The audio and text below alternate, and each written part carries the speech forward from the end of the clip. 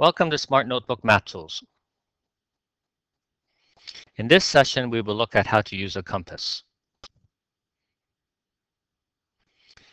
If I click on the secondary toolbar for the measurement icon tool, I will see displayed the 4 icons for the ruler, the protractor, the geodriac, and the compass tools. Selecting the 4th icon, I have now displayed on the workspace a compass, which if I hold the spike arm, I can drag the compass to other places on the workspace. By holding the pen arm, I can increase the width of the compass in either directions. I can also change the direction by pressing on the green arrow that goes from left to right.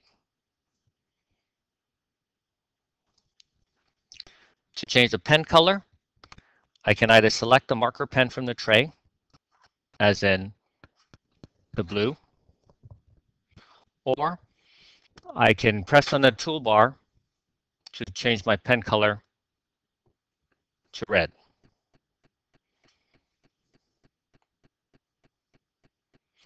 If I hold the green circle at the top, I can rotate around without drawing. To draw, I would hold the pen tip, and as I move around the circle, you can see the angle of rotation change. It remains vertical so that I can read the angle easily.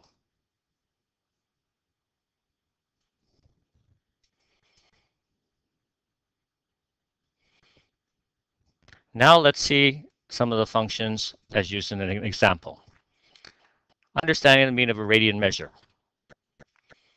First, pulling this tab, I have a definition for the radian measure of an angle, and that's defined as the length of the arc that subtends this angle at the center of a unit circle.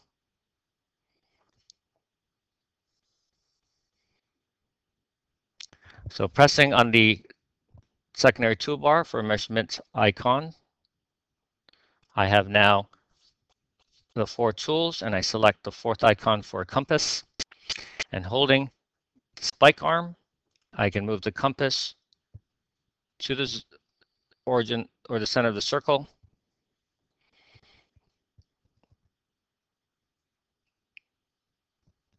and then holding the pen arm, increase the width to the circle.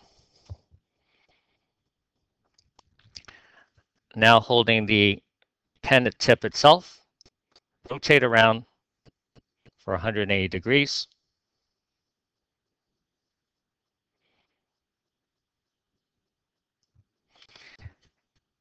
And you can read the measurement on the tip of the compass.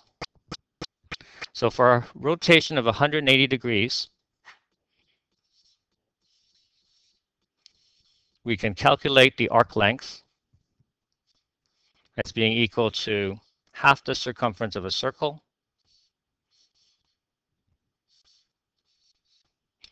and since this circle has radius of 1,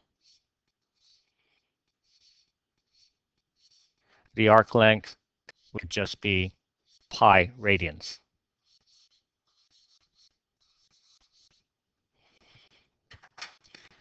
We could explore the arc length of different rotation angles.